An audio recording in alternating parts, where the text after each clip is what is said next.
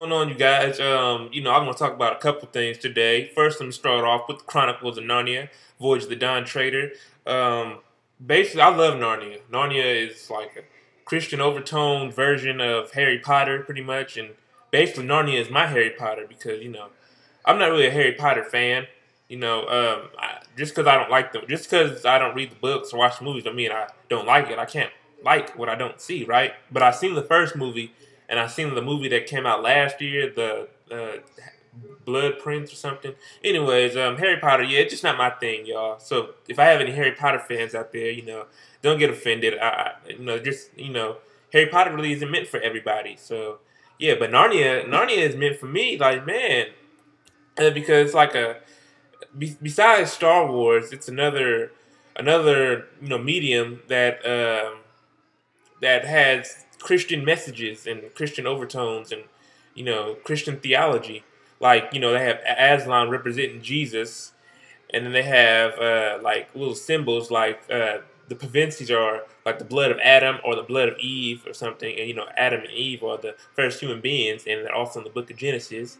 So what better way to represent that and to structure it into a story? So that's why I love Narnia. And basically, if this movie is the message on this movie, the theme is fighting temptation. You get tempted to do a lot of things. Steal, kill, etc. All the sins, all the bad things. But this one, I really saw that because actually I can't really tell you because I don't want to spoil it. But yeah, y'all, go check the movie out. I give it a 5 out of 5. I always loved the Narnia, but I was confused because at first the first two movies were with Disney, and now they're with Fox. I don't know.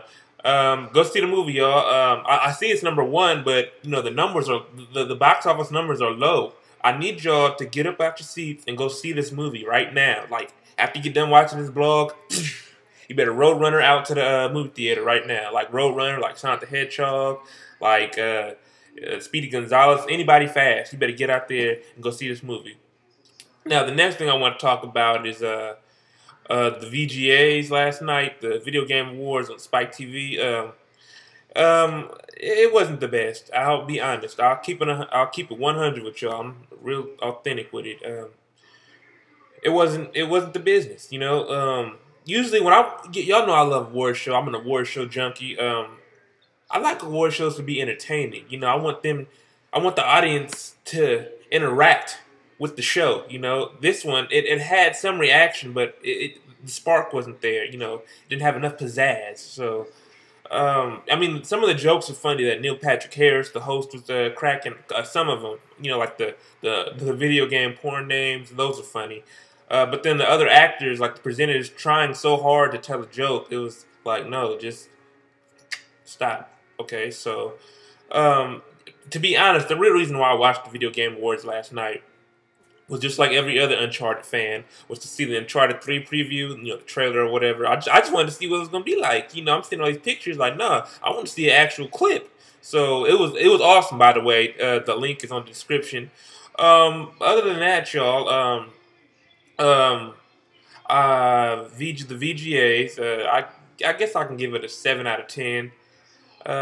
Just because the spark wasn't there, and usually I was actually mad too because the best handheld game section or category didn't have Birth by Sleep, Kingdom Hearts, and like what?